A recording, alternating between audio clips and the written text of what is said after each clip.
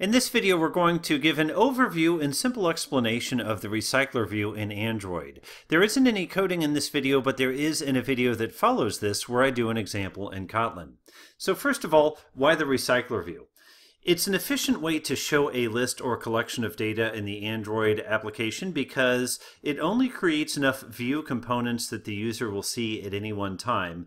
And as the user scrolls through the list, it uses the same view components to show data that's further down on the list that the user is scrolling through. So an efficient use of UI. Essentially, it is recycling these UI components, which is why it's called a RecyclerView.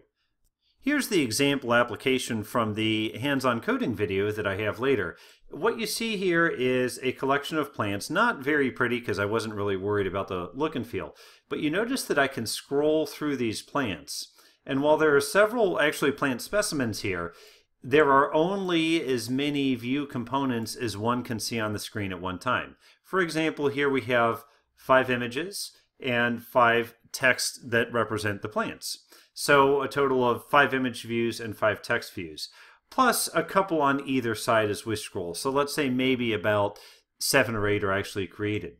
As I scroll through the list, we can see that I have new items coming up, but it's still the same 7 or 8 different components that are showing these items. It's simply recycling the ones that are no longer visible and reusing them to make other specimens visible. So, easiest to show with an animation. The RecyclerView as a layout is this collection of repeating layouts that have a similar look and feel. In other words, an image and then some text. So you see the same pattern repeated here 4 different times. The adapter is something that takes a list or a collection of Java objects and makes them visible in this RecyclerView. Let's watch how it happens. First of all, the adapter is going to create something called a ViewHolder. The job of the ViewHolder is to take an individual element from this collection and show it in a RecyclerView layout. So we grab one of these layout nuggets, which we're just going to call a row layout to make it easier. Now the adapter is going to talk to the list because the adapter has a relationship with this list or collection. It's going to grab an item at a certain position, pass it over to the ViewHolder. The ViewHolder takes this and it gets data out of this object and it represents that data in this individual row layout, which is part of the larger RecyclerView. In this case, it's done it for the first item in the list. What it would do next is take this entire unit, put it back on the RecyclerView, then move to the next row layout and associate the next item in the list with that next row layout. And again, do it for the next, do it for the next, so on and so on, so on and so forth. As the user is scrolling, it's going to continue to do this. So the important terms to remember here are the RecyclerView, the individual row layout, the adapter, the ViewHolder, and some collection of objects that we want to represent. So this, if you want to maybe pause and take a look at this slide, this essentially explains what I just did. The RecyclerView is a container for the UI, a container that goes into an existing layout. Maybe it's a new screen or maybe it's an existing screen where we're simply adding a RecyclerView alongside other components. Then we have the individual layout. The individual layout is repeated for each row of data in the RecyclerView. The adapter manages the collection of raw data that we want to show, and the ViewHolder, where the ViewHolder takes an individual item from the collection and populates the components on the individual row layout with the data from each of these objects. And then, of course, we have some collection of data or objects that we want to show in a RecyclerView.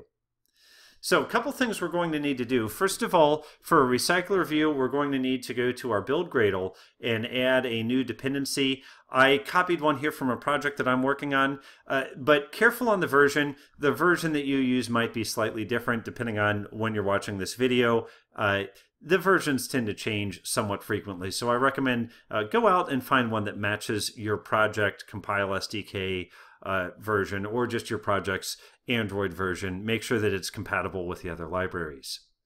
The layout, so we have a containing layout, which is maybe an existing screen or maybe a new screen, where we add this Android.support v7 widget RecyclerView, and that essentially is part of our layout.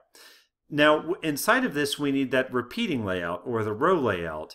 So we'll make a separate, usually fairly small layout that just represents one single row. In the animation, it was this guy right here.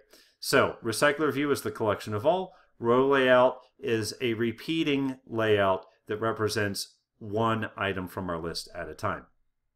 Okay. In the onCreate method, or another method depending on how you want to create this RecyclerView in your app, there are a few things that you need to do.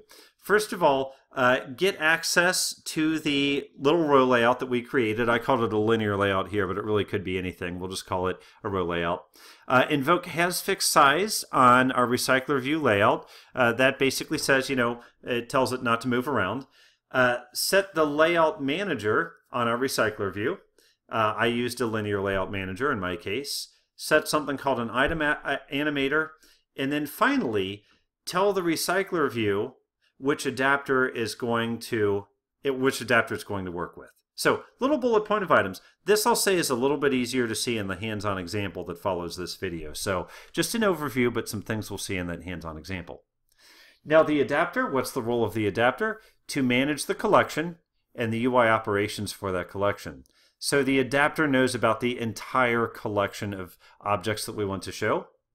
It gets a layout that represents the current row and passes it to the ViewHolder so that the ViewHolder can take an individual item from the collection and use it to populate our individual row layout.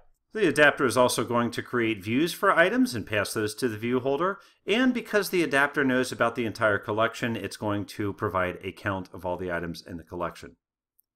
Adapter methods that we want to kind of be aware of.